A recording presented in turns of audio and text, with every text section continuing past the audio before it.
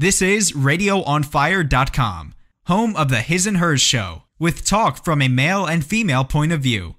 Now, here are your hosts, Diamond K and Mrs. Sweet Tea. RadioOnFire.com, yours truly, Diamond K, in here with the very lovely Mrs. Sweet Tea. How you doing, Sweet Tea? I'm awesome. We also have another guest in the building. I'm going to let him introduce himself. What's up, yo? It's your boy, Nucky Johnson. Nucky Johnson in the building. Definitely glad that you could come through the Radio on Fire headquarters and chop it up with us. You already. So, I guess let's start in the beginning. Where are you from? Park Heights, Baltimore. West Side. Okay. Now, for our listeners outside of Baltimore, how would you describe Park Heights? What is that? Get ready? What? Yeah. So Park Heights. Be ready at all times. Be ready at all times. Park Heights. I'm trying to think. Do a lot of rappers come out of Park Heights that we know of? I mean, I ain't gonna say a lot, but enough. Yeah. So what are your early memories of hip hop? Niggas with attitude, straight out of Compton. That was my first jam. I had that joint on a cassette tape. I found it in my father's truck. I hate it because my mother ain't play that. You feel me? But I used to, I literally rock my tape until it popped. You know what I mean? Literally. So that was my first joint for real. Yeah, and so who else? Who else do you listen to? What did you listen to early on? I really didn't listen to music. I was too busy running the streets doing dumb stuff. I really wasn't into music until I was probably 14, 15. Yeah. And then the first CD I ever bought was Mystical Unpredictable, and everybody clowned me for it. Now was that the one where he had the puzzle piece? Yeah. I remember that. Yo, I was a Mystical fan, yo. Wait. No, he was rocking. I mean, but back then it was all about Wu-Tang and all that. So that was my first CD I ever purchased. But the first artist I really became a fan of, Die Hard, was DMX. Okay. So we're talking late 90s era. Right. So you were a fan of the Rough Riders movement? Most definitely. So Eve, did Eve get as big as she could? No. Yeah, I think something I felt happened. They made her go too commercial. Shorty really had a hold on the game as far as being raw, because the only people that was raw like that was her and Kim. You feel me? Yeah. And Kim was more on the sexy raw side. Eve was more like a pit bull in the skirt for real. Yeah. So when they made her go commercial with that, what these guys want, all that shit, that kind of messed her up with the hood for real. And then I guess because she wasn't putting on no butt, they shelved her.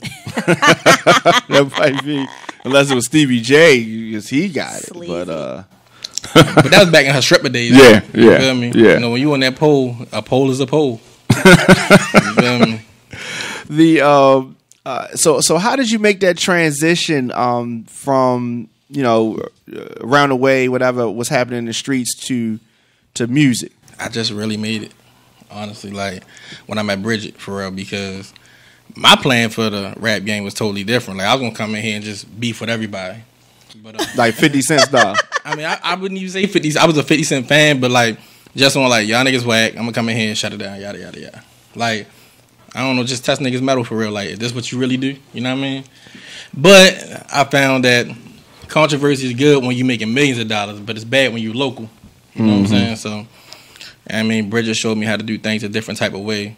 So me and her sat down and talked. Who's Bridget? Bridget Johnson, Eyes on Me Entertainment. Okay. So she showed me it's a different way, you know what I'm saying? The whole bees with honey type thing, you feel me? Mm-hmm. So, I came in here and she showed me the other side of the business, the paperwork and BMI, all that stuff.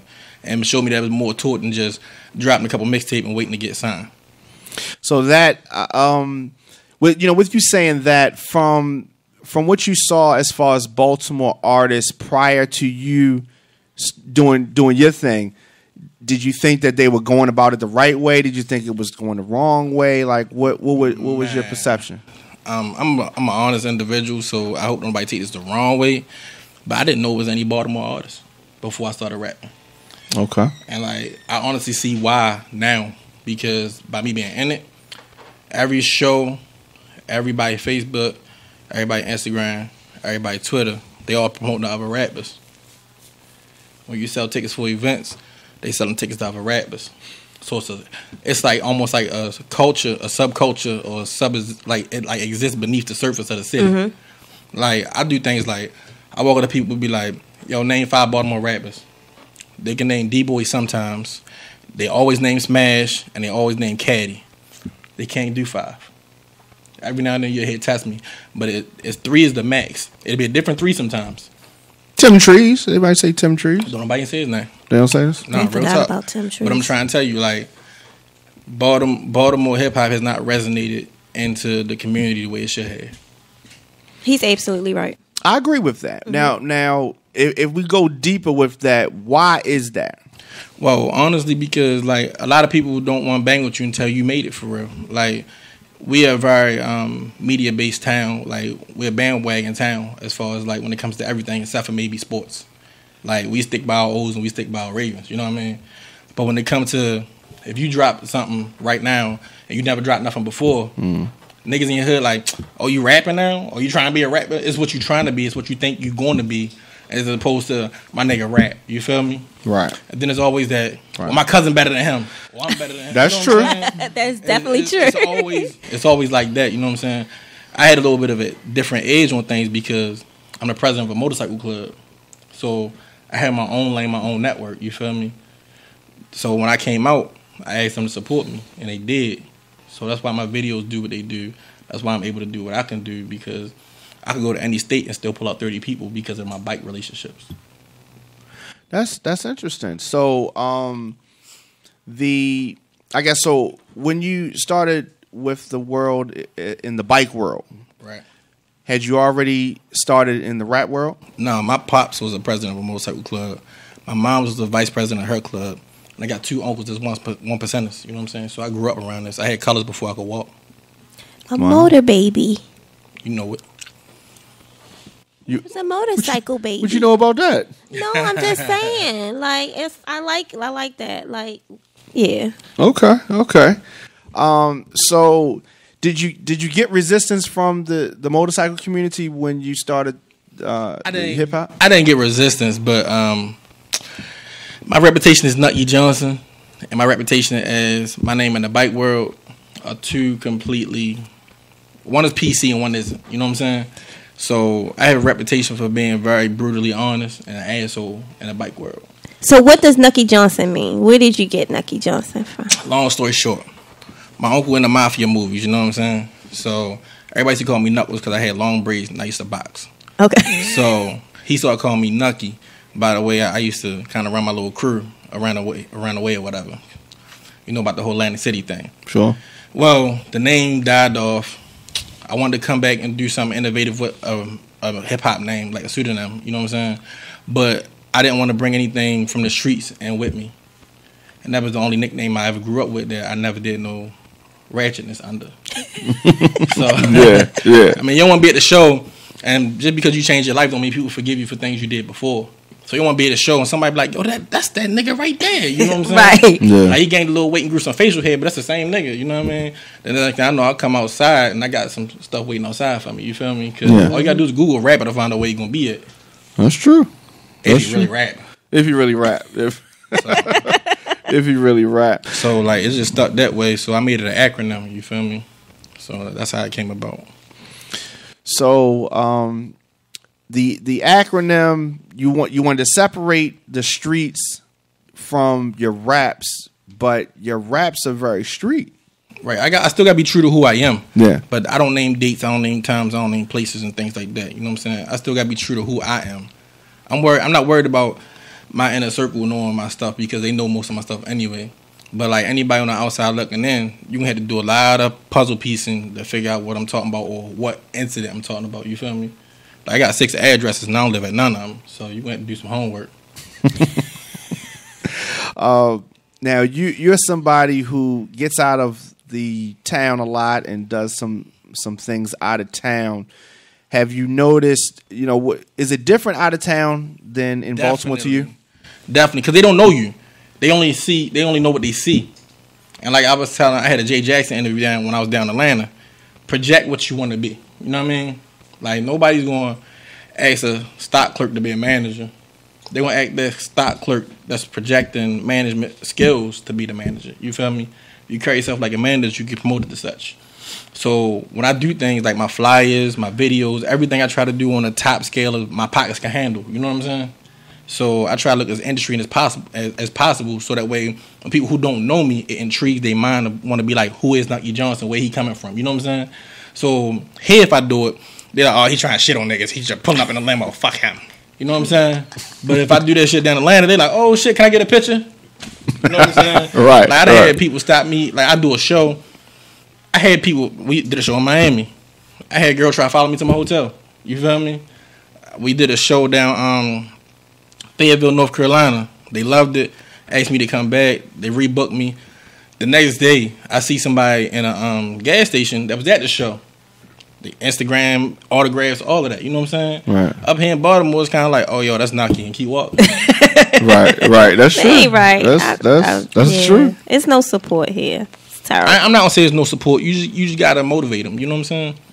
You gotta give them a reason to support you. Well, this is definitely a show me first town. Yes. You know what I mean? So, right. You gotta show me first before I'll support you, and it shouldn't be like that. And they gotta see somebody else like you, then they'll like you. Yeah. They ain't gonna be the first one. I can't be the first fan. Right.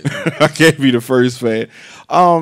So going out of town, that's good. What is the plan? What is your motivation for music, or is this just a vehicle to get somewhere else?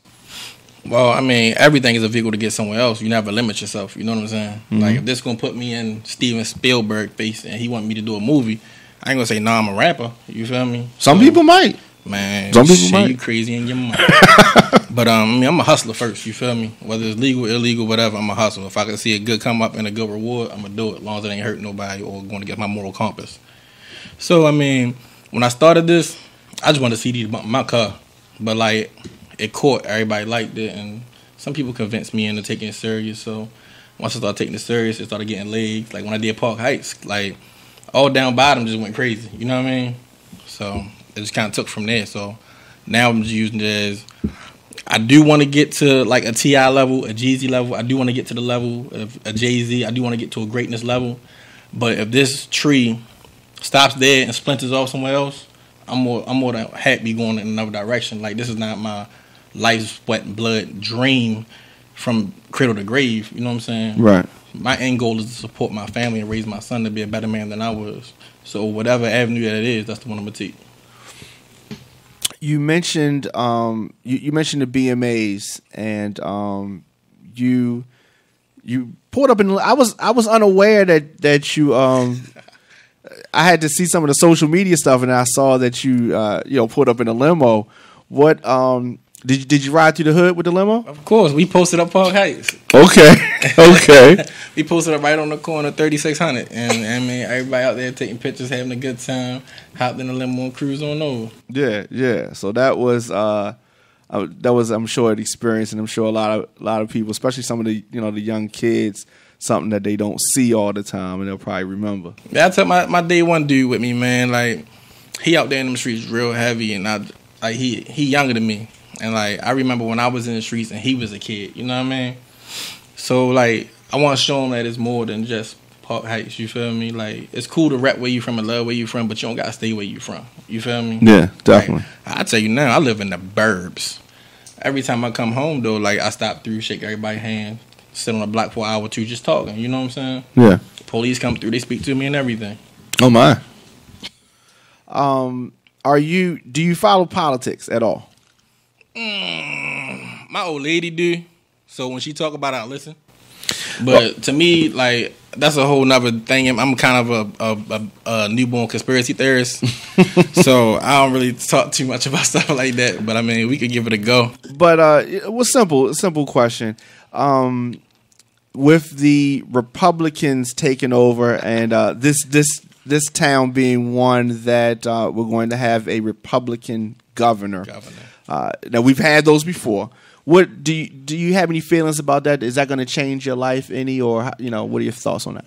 I mean, I feel like no matter how the elections go, you still in control of your life. Like, little minor things may change, Like, you might lose $100 a paycheck or $80 a paycheck, but it ain't going to ruin your life. You know what I mean? Yeah. So, I mean, trying to keep my conspiracy out the conversation, no, I don't think that particularly, just because of a vote, is going to change. But Ebola is real, and there's some shit going on. So, I mean, y'all can take it how y'all want, but it's the GOP right now. So, shit about to change. So, I take that, I read into that to say that you think that Ebola is man-made. Fuck yeah. Okay. Oh, excuse me, my bad. Yes. No, it's all good. It's all good. It's definitely man-made. That's a studio baby. Don't Nah. Man, it's definitely a man-made, man. I don't care what nobody say. It ain't no way you gonna bring that all the way from Africa over. We made too many movies about outbreaks, yo, for you to do some dumb stuff like that. You know what I'm saying? Take your equipment over there. You can take howitzers over there. You can take Scud missiles, TOW missiles, all that stuff over to Africa and Iraq or wherever you want to go to blow something up. But you can't take a quarantine station over there and fix somebody over there. That don't even make sense to me, Dad. Mm-hmm. And then it broke containment. Yo, we got the movie, what? Outbreak, 28 Days Later, Walking Dead. Everything breaks containment. They microorganisms. You can't control that. So why would you even fly them here in the first place? And where the conspiracy come in for me is the first two patients that they brought back, the white man and the white lady, right? Right. They got videos of the white man, interviews of the white man, all this stuff because they both cured, right? Right. If you look at the white lady, they ain't got no interviews, no video footage, just still pictures. But they interview her mother, her father, her sons, and everybody else. So what's really going on? Why they hiding her so much? You feel me? I mean, maybe she didn't want to talk. Nah, hell no. Her picture's all over the news. Yeah. Mm-hmm. I mean, it's I was reading some stuff that I thought was interesting, that there are 100 people in Maryland. 147 people. Right. And that they have, that they're watching. They don't talk about these people, though, because they don't want people to get too, they don't want to get too crazy. Right. Yeah. I think, I don't know whether it was man-made or not, but I do know the way that they've handled it has been poor. Very piss poor. Like, some of the worst stuff I've ever seen. Like, for instance, my lady was supposed to went to Cleveland with her best friend. Oh, my. Because she's getting married, and they're going bridal dress shopping because one of their friends live in Cleveland. I said, Vic, look, as tough as I want to be, you got to wait 21 days before you go over there. The chick went there and went dress shopping. Oh, she's already been there, yeah. The lady who was down Bethesda. She knows her? She went to Cleveland. Oh, went to that same place. Yeah, right. Cleveland, right. Bridal dress shopping. So, right, same thing. What I'm saying? So you gonna go to Cleveland and go bridal dress? No, baby, it's not happening. Yeah, I love my baby too much for that. Yeah, that's extra. You said 21 days. Yeah, you gotta wait 21 days. And they was trying to go on the 14th day. I said that's not enough, Dad. All right, so let's take a quick break and let's come back and talk some more with Nucky Johnson. Is we good with that? All right. All right. It's your show. I'm just Sweet tea. That's fine. All right. So let's take a break. We'll come back. RadioOnFire.com. Stay tuned.